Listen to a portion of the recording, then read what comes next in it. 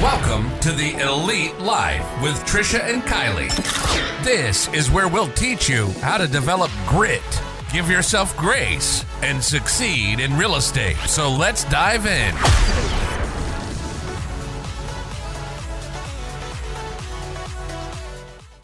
Are you good?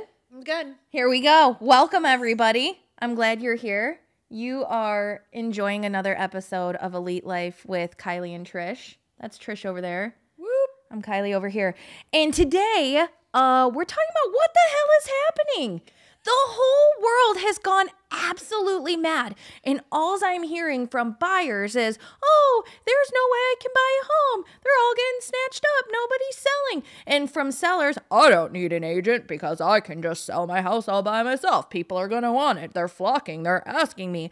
Then why is it still on the market? So I wanted to sit down with Trish today and ask her to outline what is going on, because all we're hearing from the mainstream media, from the news, from people, from everywhere that you look, is that the housing market's going to crash. The housing market's going to crash. This is absolutely terrible. No one's buying and selling. There's no money. Blah, blah, blah, blah, blah, blah, blah. It's all garbage. I know it's all garbage. So, Trish, with that beautiful, very messy intro, do you want to take it away? I do. I do, because this is yet another subject that gets me extremely heated. Get ready. Get ready. Well, here's why, right? I post my listing in a Facebook group the other day, and some dude, a random dude who does not have a job in real estate, mortgages, finance. Oh, they're my favorite experts in real estate. Oh, yeah. So he drops this like gif about lumber prices are going up off of some random website. So you went on some random website, you found some photo that says lumber prices are going up.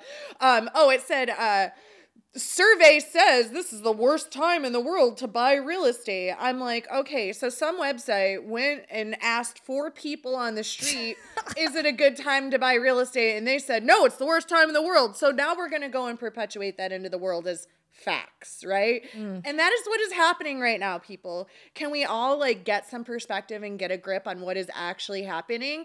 Everybody is listening to idiots randomly like spouting off garbage, and then they're perpetuating it as facts. Well, it's not facts. It's not. It's garbage. And the other thing too is,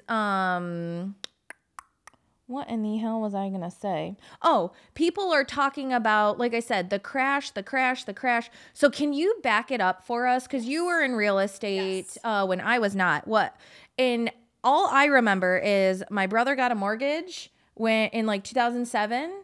And within a year, maybe 2 years, maybe 3, it's all a blur. But he couldn't afford the payments anymore. So what he did was... Oh, I probably shouldn't put this out there. What I've seen people do,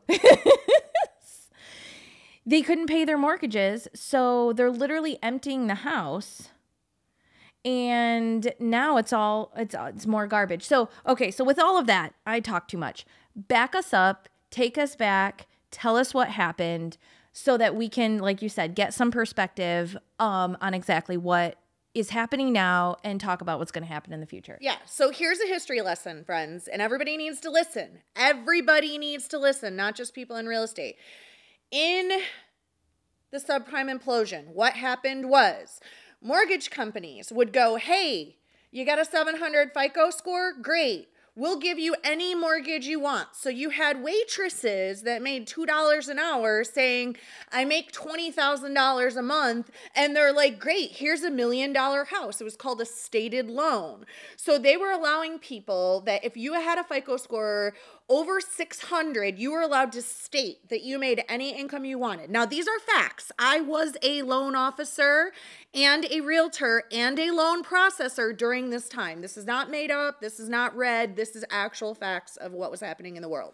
So we did stated loans. You stated what you made. We gave you a house accordingly. So you had all kinds of people getting houses. No proof of income. No bank statements. Nope. Damn. There was what was called CISA, stated income income, stated assets. So I stated I make $500,000 a month and I have $500,000 in the bank. And they said, oh, you got a 700 FICO score. You must be telling the truth. Okay, here you go. And if you had lower than that, like a 600, they said, okay, here you go. We'll just give you a slightly higher interest rates.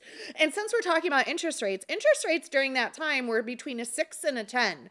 Okay, so everybody like freaking out like, oh my God, interest rates are so bad. Interest rates on average in the history of interest rates, your average interest rate is around a 6 to 8% interest rate. Okay, so that's the normal, that's totally okay the norm. Range. Yes, and back in like the 60s and 70s, they seen interest rates that were 16, 17, 18%. And nobody died. And nobody died. So everybody freaking out like, oh my God, I gotta get a 5% interest rate. In my 20 years of real estate, 5% were great up until the last few years when they went lower. And what they did by making them lower was put us into a recession. So, you know, that was great for that time, but it's not the norm. So the norm was the 6 to 8. So back to our history lesson, right? So we had stated income, stated assets. We're giving homes to people who cannot afford them. Not only that, we did subprime lending, which means, hey, your house is worth $100,000. Well, 100% loan to value is $100,000. You know what? Let's do 115 loans. So we were actually lending, not we, the banks, not me, but I was a loan officer. I feel like I'm just filling out the paperwork. I'm just doing my job. But I worked for Decision One Mortgage where they gave 115% LTV loan to value. So your house was worth 100. We gave you $115,000. So $100,000 on your mortgage and an extra $15,000 check at close. So you could go buy furniture or blow it partying or whatever you so felt, right? Get your hair done. Yeah, get your hair done. And here was the biggest piece of it all. We put everybody on what were called ARMs, and that is an adjustable rate mortgage. Oh, that sounds fun. Right. So that sounds like a bad surprise. Yeah, but everybody would go, what happens if the rates go up? And everybody always said, they'll never go up, so it's not a problem. So what happened? But it's an adjustable rate mortgage. Yeah. It's literally in the name. Yeah.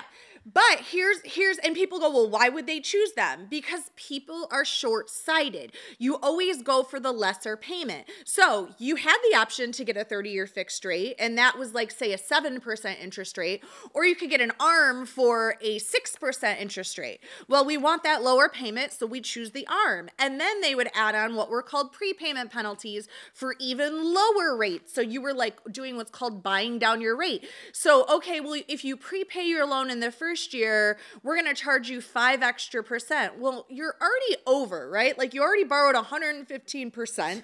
And now if you go to close it out early, they're adding another 5%. So can you see what happens? Oh, now I owe 120% of what my house is worth. That makes no sense. You can't, right? So mathematically, why I don't understand. The numbers are not adding up here. No, they don't. So our interest rates adjusted. Nobody could sell their house for what they needed to pay off their mortgages.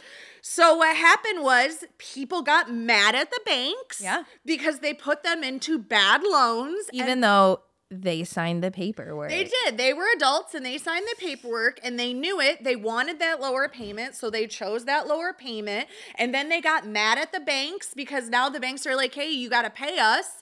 And they're like, I can't pay you. So then they strip down their houses.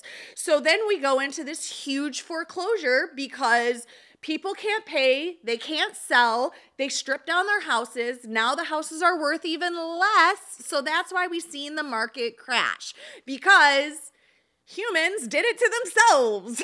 Oh, wait.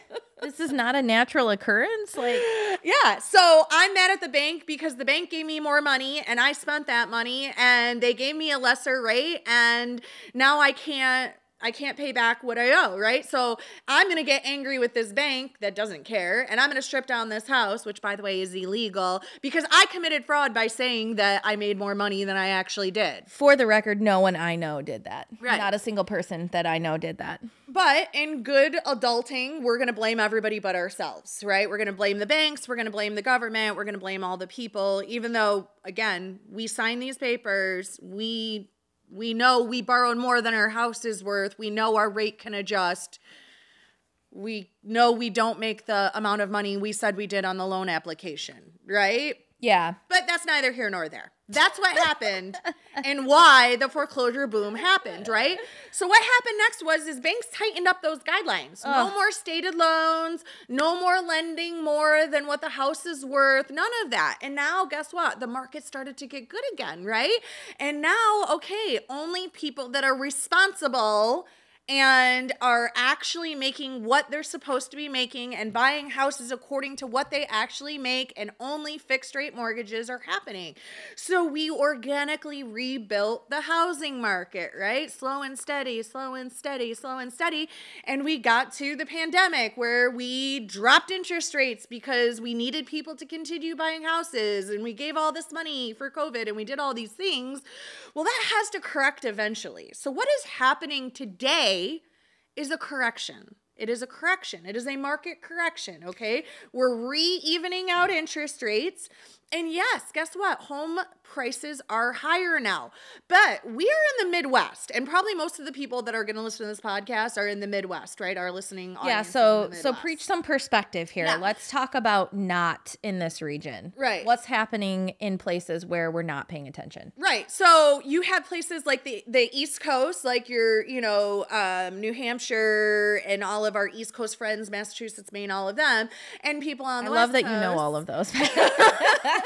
Shout out to my family in Lowell. Yeah, Waterford School District failed me. And all our people on the West Coast in Cali, their property values have always been high. And now they have skyrocketed, right? So people are now moving out of those areas and moving towards the Midwest. And us in the Midwest are sitting here crying in our cereal that all that's happening is that our property values are starting to even get near the rest of the US. Okay. We are still not even near what California was before their values started rising, or Massachusetts was before their properties started rising. So we have always been extremely spoiled in the Midwest by having very low priced homes, so you can get a gigantic house for not a lot of money here. So now we're getting gigantic houses, and they're costing a little bit of cash, right? We are correcting. Yeah. We are correcting. We are evening out. And I know that there's going to be people that this makes them very mad.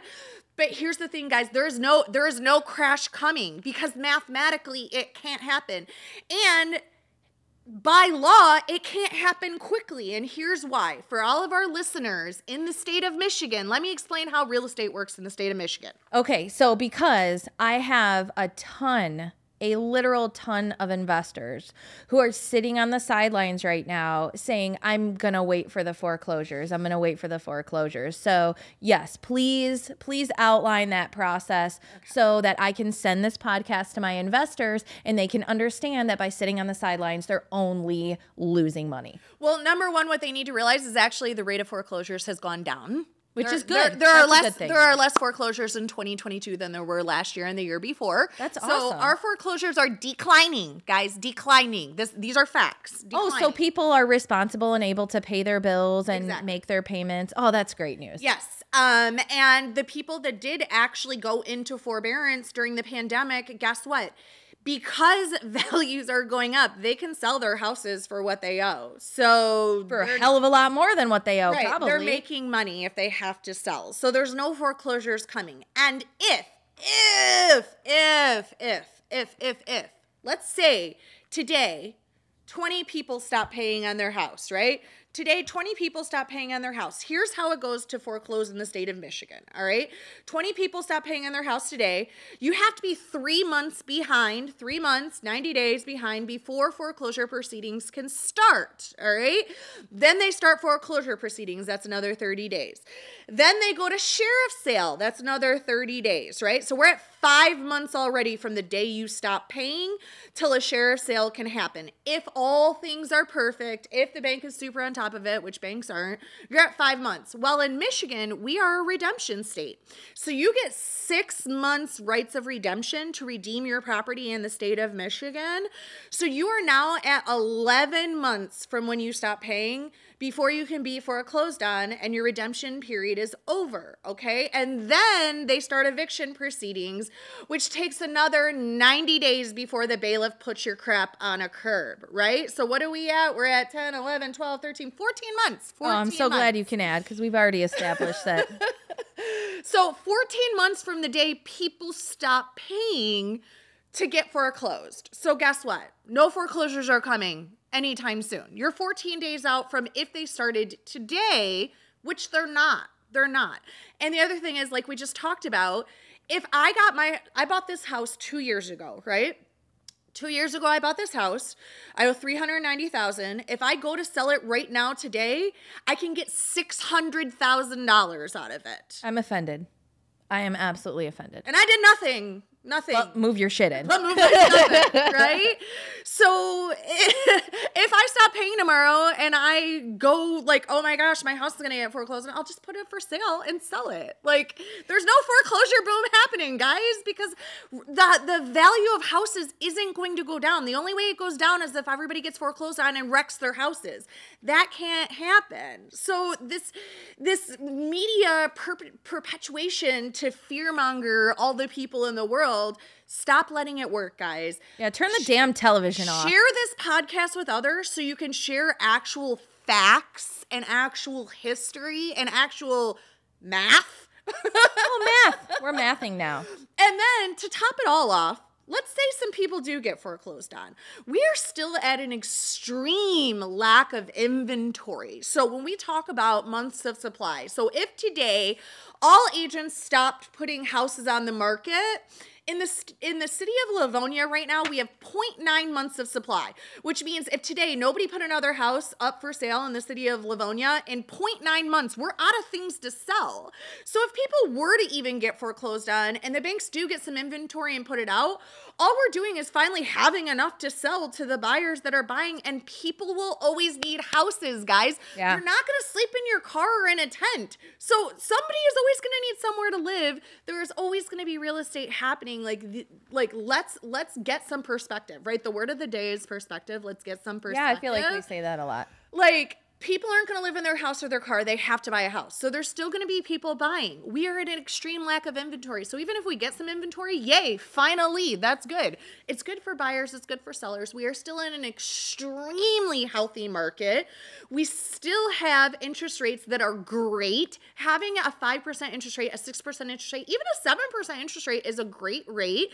If you're in the Midwest, your property values, you are still getting a really nice sized house for not a huge chunk of change. And let's remember how much money people are making is also going up. You go get a job at like KFC, it's like $20 an hour right now. Yeah. So again, perspective, like, yes, you used to pay less for a house, but you also used to make $2.50 an hour. Right. Now you're making $25 an hour. Yeah. So all things are not being looked at equally. Like, let's look at The big picture. The big Let's take a picture. bird's eye view. Yes, absolutely. beautiful. So- And then last but not least, You have more? I do. I have one more thing. And then it's my turn. Because I am an REO agent and I sold houses for banks all through the foreclosure and the short sale and all of that, thousands of homes, I know that, guess what? Banks don't just give houses away.